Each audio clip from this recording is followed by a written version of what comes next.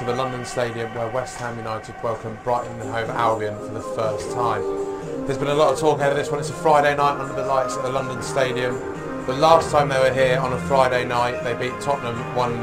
Slaven Bilic has been talking a lot in the build-up about making it their home, how they feel at home now.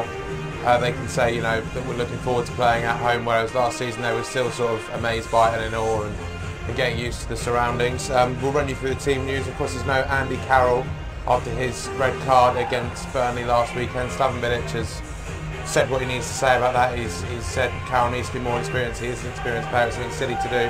So without him tonight, he sees out his one-match ban, which means Javier Hernandez is leading the line, which is quite good to see, I think, for most West Ham fans. He's been forced out to the left-hand side to accommodate for the attacking options they have, which has seen him play a very limited role. Fans will be looking forward to seeing him up front today against a promoted size defence, see what he can do. After Masuaku gets a start, he's come on to great effect in the last two home games, setting up late goals against both Tottenham and Swansea.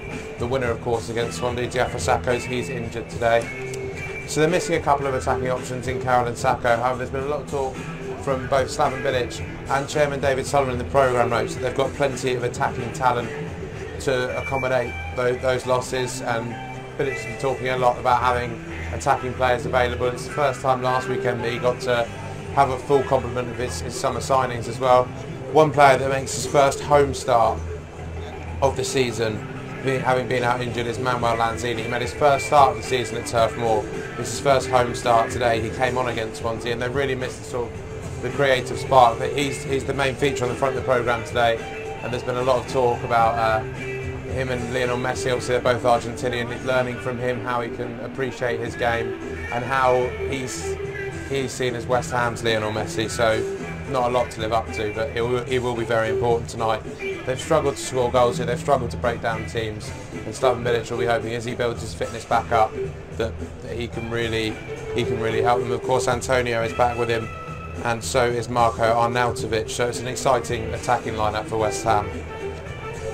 Brighton, on the other hand, they've scored one goal away from home all season. They haven't won away from home in the Premier League yet this season. So it's going to be a tough game for them. They'll be hoping to get their first win of the season away from home.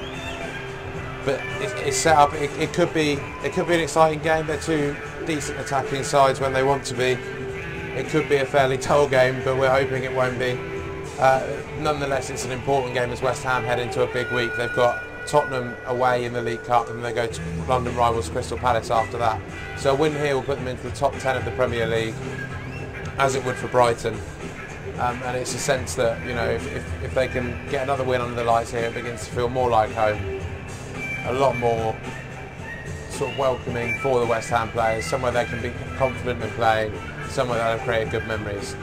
So first game of the Premier League weekend. You can follow all on standard.co.uk/football. I'll be running a live blog and I'll be speaking to you after the game.